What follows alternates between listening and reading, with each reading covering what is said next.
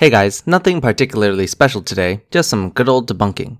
For a long time, scientists have debated when, how and where the first life supposedly evolved. There are various hypotheses, like maybe RNA came first. Perhaps life evolved around hydrothermal vents. Maybe life arrived on an asteroid. Yes, the thing is, it's very difficult to pinpoint exactly how life came about on Earth. We know some of the processes that went through, but it's hard to portray an exact picture down to the minute detail. That being said, you'd be surprised we know a lot more than you think, but there are still a few different hypotheses that is fun to explore. In fact, my favorite idea is that life came from elsewhere, transported to Earth by some sort of meteorite or something. Certain organisms would not have a problem residing in the center of rocks. Of course, this wouldn't answer where the first life actually came from, but it's still a likely scenario. But yeah, let's get into that later. There's lots of video to watch. But none are satisfying enough due to significant problems with each one. Really? What kind of problems are there? I'd love to hear you share some. Or is this some vague claim you're making that you won't go into detail? Typical. Oh, fun fact. If you go into the Wikipedia article about abiogenesis, on the top you will see, for non-scientific views on the origin of life, see creation myth. Ah, I love Wikipedia. And now an old idea has been revived and refined. Maybe there was a chemical Big Bang and life arose spontaneously in a river with all the major components in place all at once. As this article from New Scientist states, it has long been thought that the ingredients for life came together slowly, bit by bit.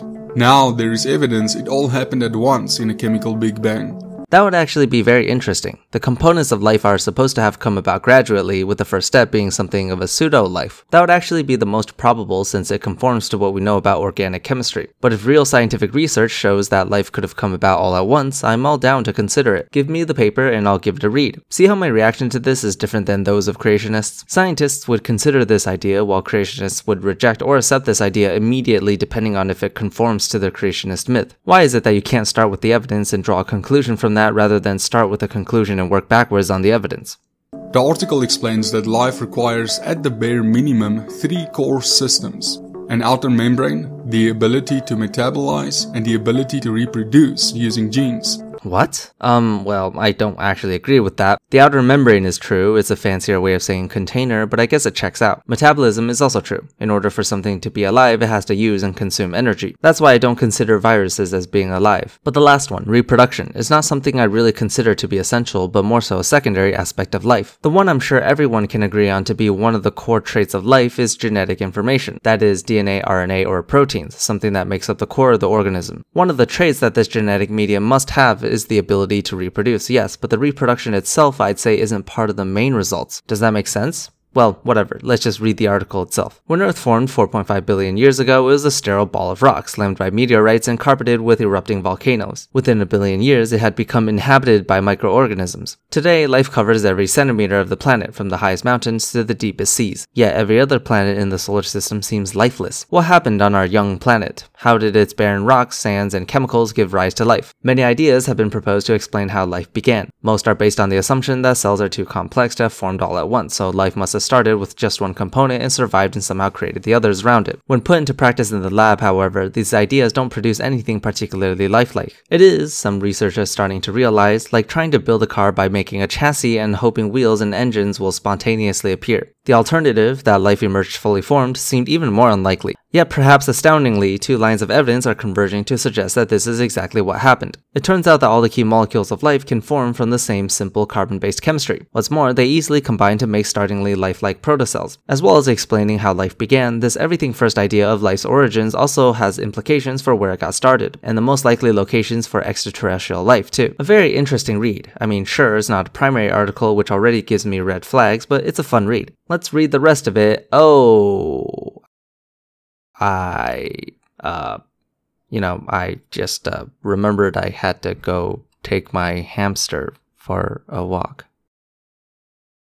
Chemical evolutionists have a problem when it comes to trying to explain the origin of life. You need all 3 of these systems at the same time for life to even be imaginable. Really? Do you though? I honestly don't think so. If you have a piece of DNA, what's to say that's not living? I mean, our definition of living or not living is already pretty vague to begin with. Even the 3 things we determined that all life must have, does life really need to have all of that? Especially when we talk about the first life, it would definitely be a lot simpler. If you have a virus or a viroid, they're missing a few things required for us to officially classify it as living, but they can still be quite functional on their own. Of course, we wouldn't have have anything today to reflect on exactly what the first life was because they would be outcompeted, so it's difficult to grasp exactly how that would work. What we do know is that it took a long period of time to develop, which is why I'm skeptical of the claim that the components of life all came about together at once. So scientists have argued over which came first, but now some say all three came at the same time. Now that's a pretty fortunate set of circumstances. In other words, it used to be that life evolved so slowly you couldn't see it happening, and now it happened so fast we missed it. My guess is that you're going to use this as ammo to spread your creationist propaganda, but what do I know? Oh look, if these components came about all at once, then God must have created it. Yeah, well, you still have to explain it coming about 4.5 billion years ago, and that these are incredibly simple creatures that still went through evolution to produce all the living organisms today, including human beings. I've said this many times and I'll say it again. It doesn't matter what created the first life on Earth. Evolution is still true regardless. They are essentially independent of each other. So regardless of what you say there, you still have a huge mountain to climb.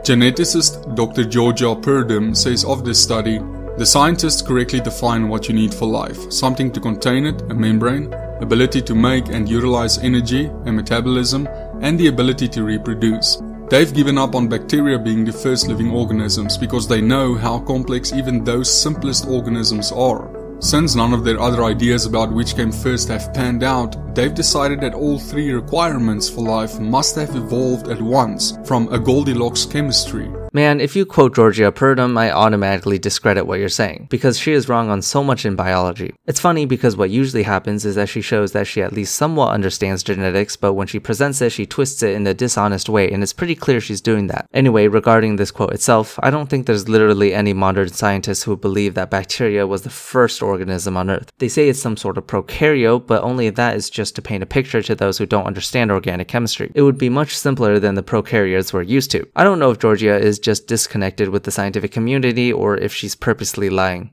So just the right molecules interacting under just the right conditions in just the right place led to a living organism. Just like Goldilocks is a fairy tale, so is their idea for the origin of life. Yep, discrediting it without even showing us what the claim is. Wonderful. I mean, I would love to read the article myself, but I had to walk my hamster. Life only comes from life, and life only comes from the Creator, God. I could have sworn you were going to use this for your creationist propaganda, but I guess I was wrong. So, the strongest support for the origin of life story is this, that the alternatives don't work.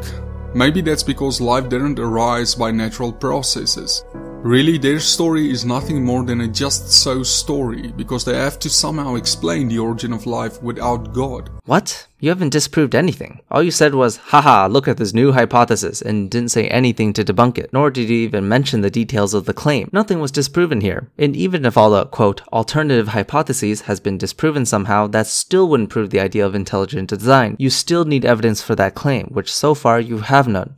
They'd rather put their faith in the unbelievable that something as complex as life could just pop into existence than put their faith in the one who made them. And not just anyone, but the only one true God, the Creator God of the Bible. Oh yeah? And why is your God the one who created life? Why isn't it Zeus or Set or Allah? I mean, don't get me wrong, none of these have any evidence to them, so that makes them just as credible as the God of the Bible. Life shows the fingerprints of the designer. Just consider one of the three categories for life, the ability to reproduce using genes. This requires an information system to code the instructions needed to assemble life.